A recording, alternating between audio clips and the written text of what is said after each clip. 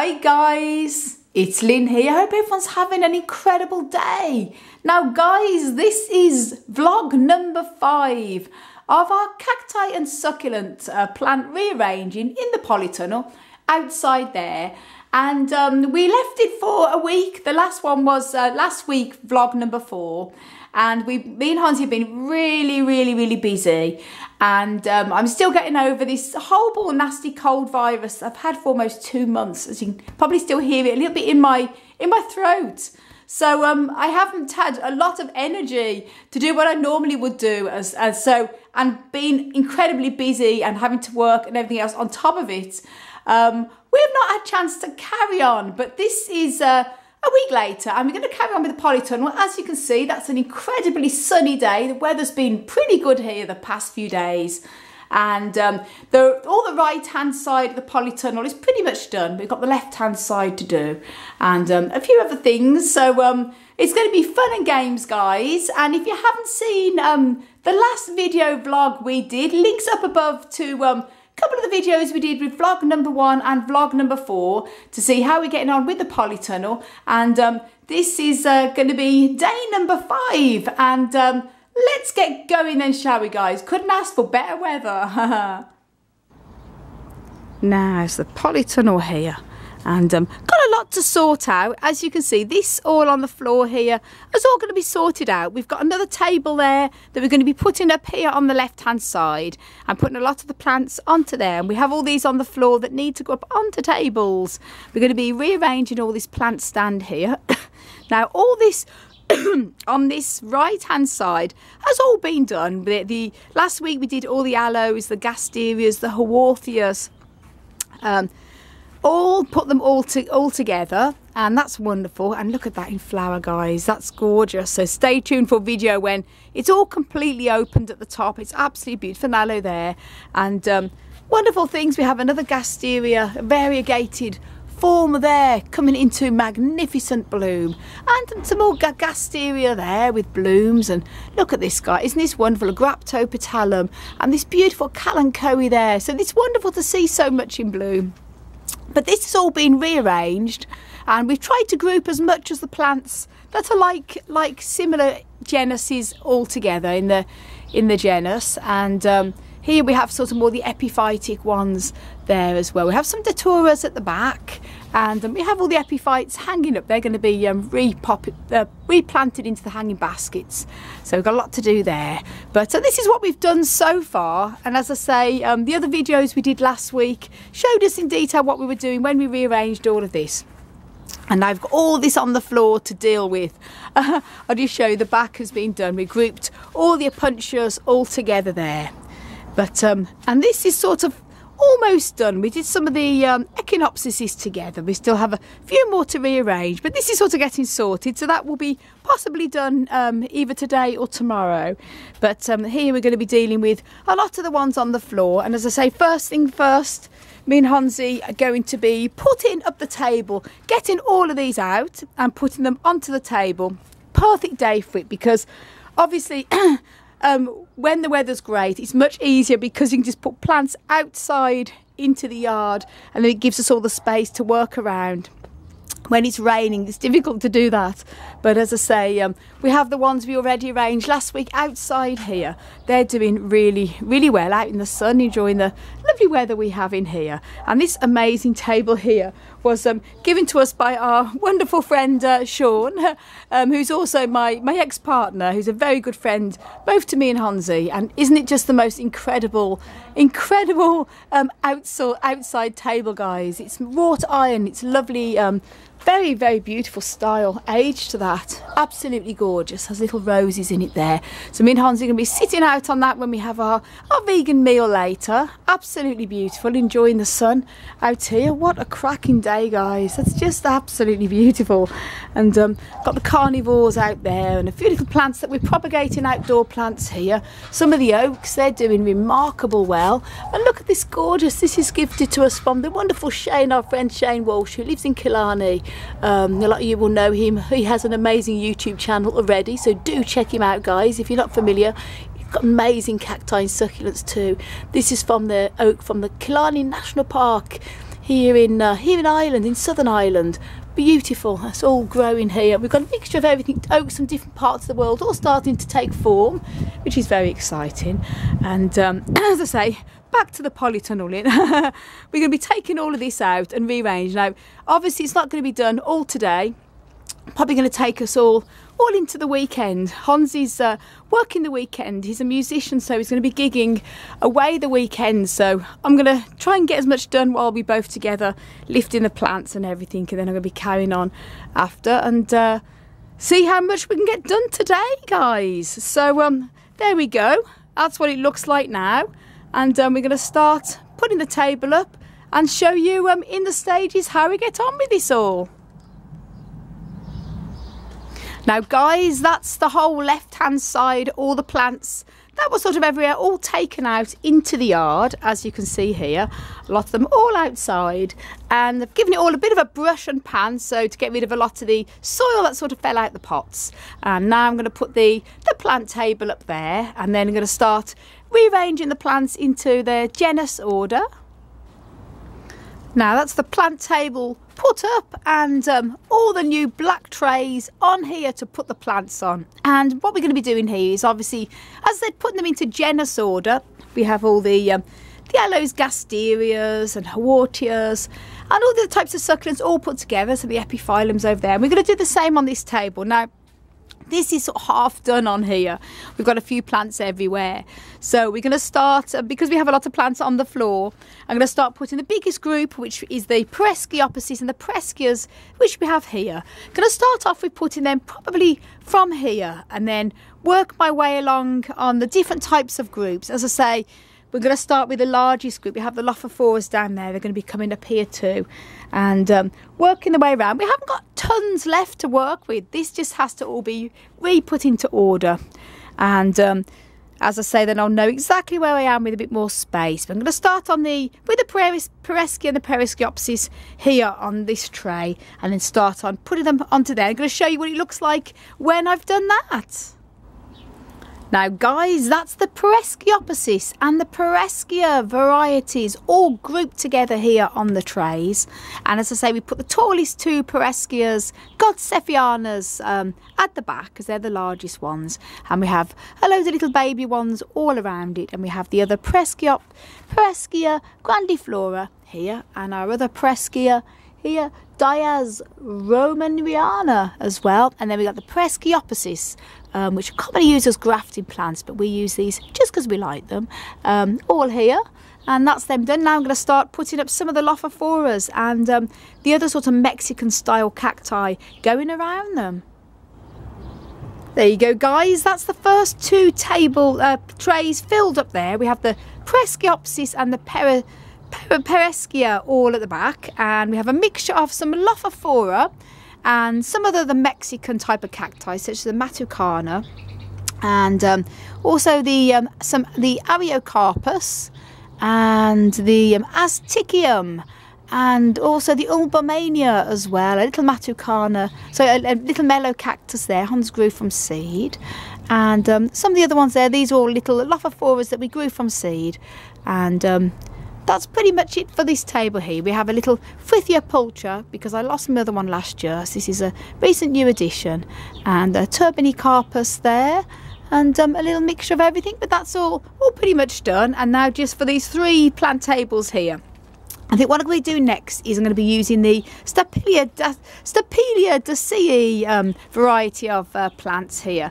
The Huneas, the Stapelias, and to see what we've got out here, how many there is to do. Yep, not too many here, so that's going to be the next thing I'm going to be putting on that table. Now guys, it's always good when you're sorting out plants, because these are the ones that we had overwintering indoors in our plant rooms inside the house. Obviously because they're not cold hardy enough, so we're just bringing these out now. But these are the Stapelias, and this is one of the Hudeas. And look at the size of that mealybug, guys. And it's always good to check. There's some more on there, so I'm checking every single plant that I put away. And what I like to use for mealybugs is a bit of the isopropyl rubbing alcohol in here. Put a little bit in here with a little tiny makeup brush, and I just literally go over them, and it gets, if you've only got a few little individual mealybugs like this, then it's easy to use the alcohol to individually dab them off, and it sort of kills them on contact, which is a humane way. I don't like killing anything. I'm a vegan, and I don't like any type of animal or even insect killing, but unfortunately when you grow plants, as you know yourselves, it's impossible to live pest free. Doesn't matter what you do, so I always look at the most humane way, and also the most natural way. Good for prevention is neem oil, and I have made a couple of videos on how to use neem oil to prevent and also to treat pests as well. But I always find it, if you've only got one or two like this where you can just dab off, it's good just to use the rubbing alcohol. It's a bit time consuming, but in this case there's only a few, so it's not a problem there. But neem oil is a great preventative, and I'm also going to be doing, when all of these plants have been all put away nice and neatly, I will then going to be treating them all with a neem oil spray, and also I'm going to be treating some with a bit of a soil drench as well, just as a prevention to keep pests at bay. So watch out for a video when I do that, and links up above to a couple of videos I made on how to use neem oil on houseplants and cacti, and that might help you out should you want to use it to prevent. As I say, I haven't been using the neem oil on these ones. This one was one that was in the plant room, and as you can see, that's possibly why it's got bugs. The ones I have used it on, I have to say, I haven't had any problems, so it definitely works, guys, and it's a good natural treatment. You do have to use it a good few applications to make sure you keep pests at bay, but as I say, the alcohol is great for the odd infestation. Now that's all the Stapelias and the Hunias all put away there, and a couple of succulents. We've got Testudinaria elephantypes and an Idria columinaris there. And these amazing little Stapelia seedlings, but these seeds were gifted to me by my wonderful friend Olga from Olga's Dreamland. And if you're not familiar with Olga, guys, I'm sure lots of you would know Olga. Links up above to Olga's fantastic YouTube channel, Olga's Dreamland. So thank you, dear Olga. These seedlings are doing remarkable. These little Stapelias, look at them. And there's a little interloper that has sort of come in with the seeds, and it looks like from this little seedling here as if it's in a puncher, and I never sowed it. I just sowed the Stapelia, so I think this is a puncher seedling that's sort of come in and wanted to be germinated. So it's going to be interesting to see what it is, but looking at that, it's got little spines on it, and the way the leaves are forming, it looks like it's a little puncher that's got into the seed packs. That's very exciting there.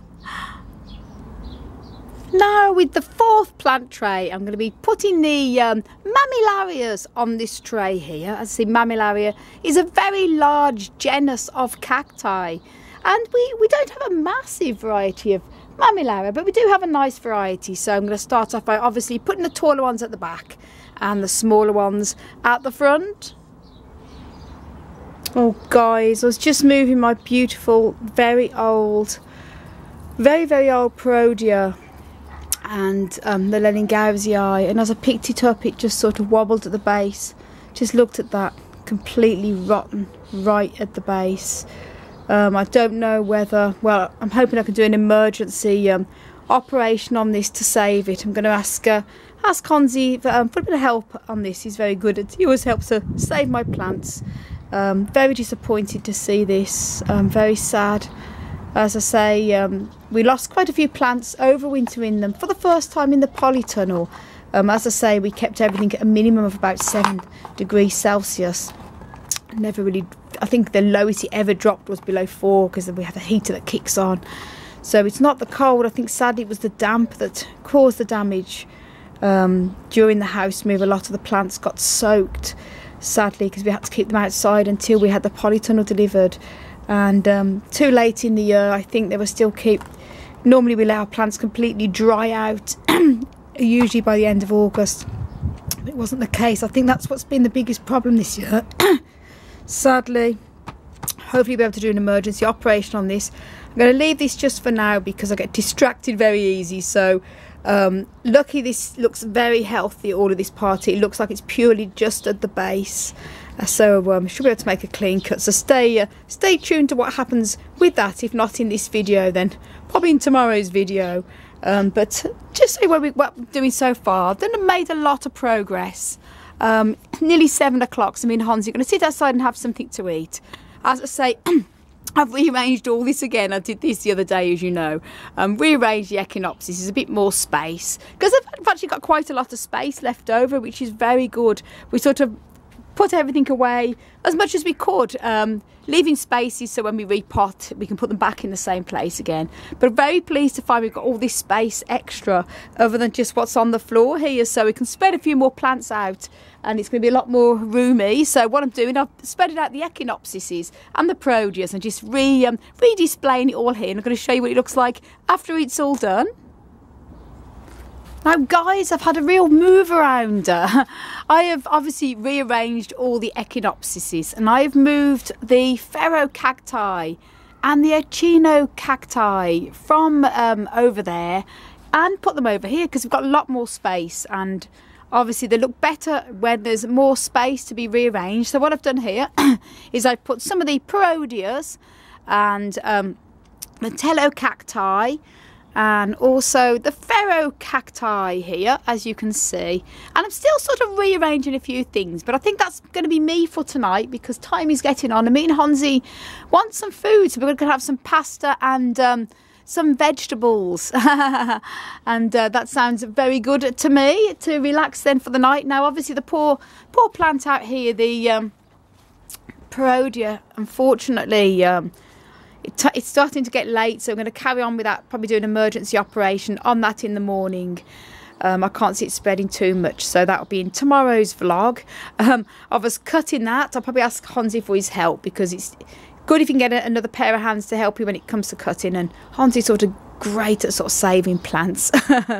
Now there's just obviously all these out here to put into the polytunnel tomorrow and rearrange, but that's a big thing we've done so far today.